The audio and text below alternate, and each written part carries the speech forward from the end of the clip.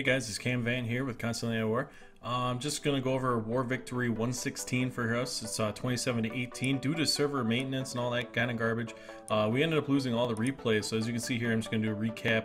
I got one started, Franz got two. They didn't attack our other two bases, and they decided not to try to clean up the lower bases.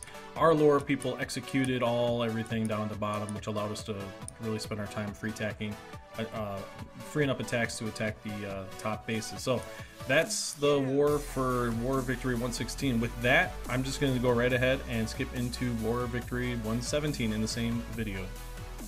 Okay, so for War Victory 117, what we have here is a 24 to 19 victory. If you're curious about why you don't see any loot down on the bottom, it's because I'm actually on my second account, which I didn't bring to War, which I end up using on another device. So I'm just going to go over here with the matchup. There was just me as a Town Hall 10, and everyone else is pretty much 9s, and then usually our 8s all here. We didn't bring any Town Hall 7s or anything like that in this war. So it was an interesting matchup. There was a Town Hall 11, a Town Hall 10, 10, and then started to be 9s and then 8s, and they also had no 7s. So it's a pretty interesting matchup. The way that their players' strengths were was that their top 4 bases were really going to be key in whether or not their attacks succeeded or not. And they ended up clearly not succeeding. So with that said, I'm going to get into some replays here. I do want to feature Gambler here. He's our base 9 attacking their base 6. And you check this out. This is a pretty clutch base attack, I should say. So there you go with the 2 lightning, quake, zap. I'm going to speed it up here really quick. And then he also, I think, had another quake just to throw down somewhere. So he did a great job of deploying his dragons on the outside to let them funnel. I don't really agree necessarily, I'm going to pause right here, with the dragons that were at the very, very top, because you can see that the very north dragon is not really going to be helping that funnel at all. And the troops were actually coming out of the clan castle like while he was raging and such, which is kind of good, but it seemed like the clan castle was whoops, I'm going to slow that down. You can see that the clan castle just kind of came out and just, you know, started really wreaking havoc on the dragons while the air sweepers pushing them. And that was the main thing, having all those dragons being pushed by that air sweeper at one time, and they all kind of stacked up. Nice thing here is you got a lot of dragons right on the town hall. It takes out very quickly. I'm going to 2 times that up right now, and then we get the air sweeper. Now he's got a lot of 3 archer towers to go yet. Not a lot of health on his dragons, and it's starting to become a push here. And now he's down to his last total of 3 dragons, 2 on the outside, and the 1 in the middle is just trying to breathe down as much as he can quickly. See how long those storages take? They take forever. That dragon dies. Luckily, this one has a lot of health. So the bottom dragon finishes that, gets up a little closer, and I was afraid about this Tesla and the archer tower. So you can see how very low health the last 2 dragons were, but they ended up surviving and consuming the rest of the base. So nice job on that attack there, Gambler. That was our number 9 taking out their number 6, which is pretty great. You don't really see that a lot in 10s. A lot of other 3 stars, you know, lower here. Ultra doing a good job with the dragon rating.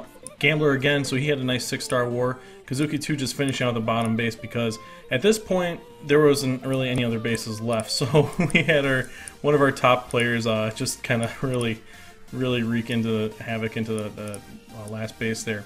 Caesar did a nice job here on base number 4. You can see he's bringing in a lot of hogs. He's got a level 4 golem, and in the clan castle you can see that he does the giant for the pole.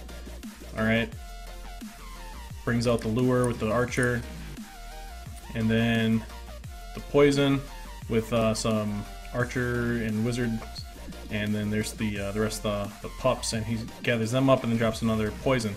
Now he wasn't expecting that. There is a better way to take care of hounds, but he was probably expecting a dragon with either a balloon or some wizards in it. So, but yeah, he kind of comes in here with a little golem. I'm gonna speed it up really quick. Gets that rage down.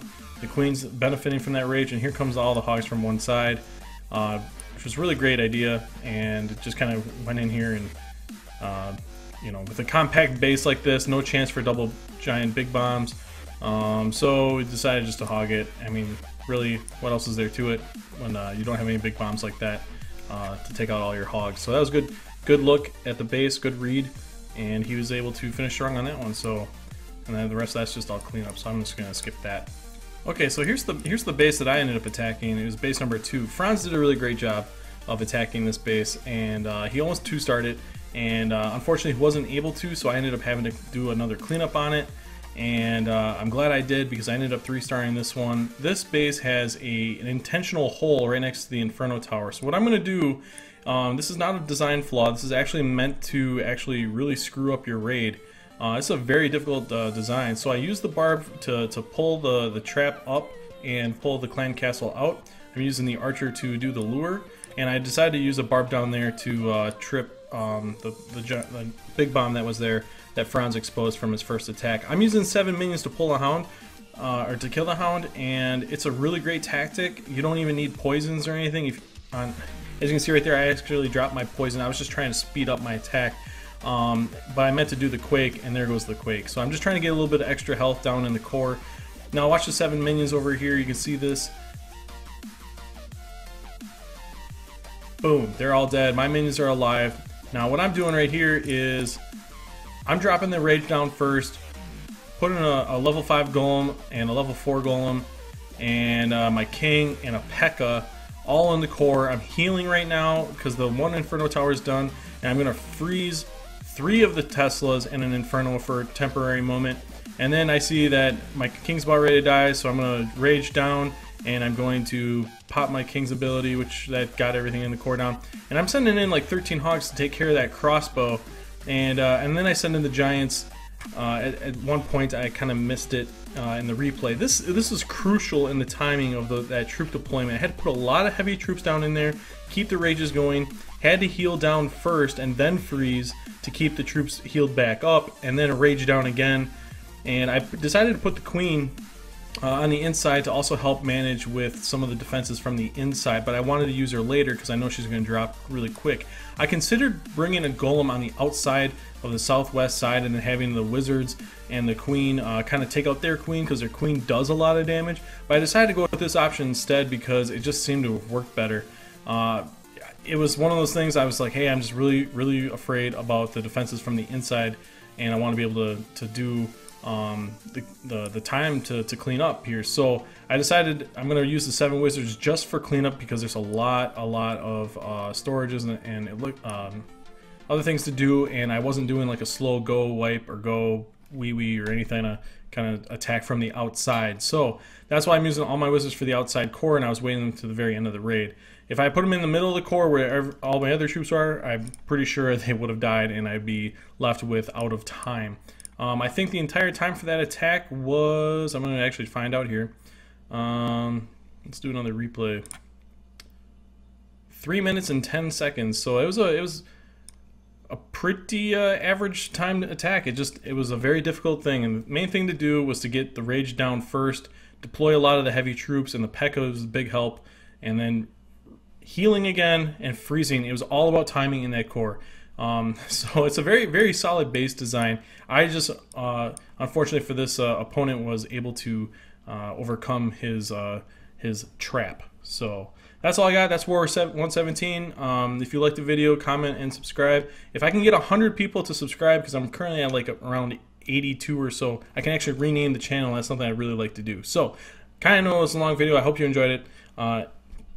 Camvant signing out.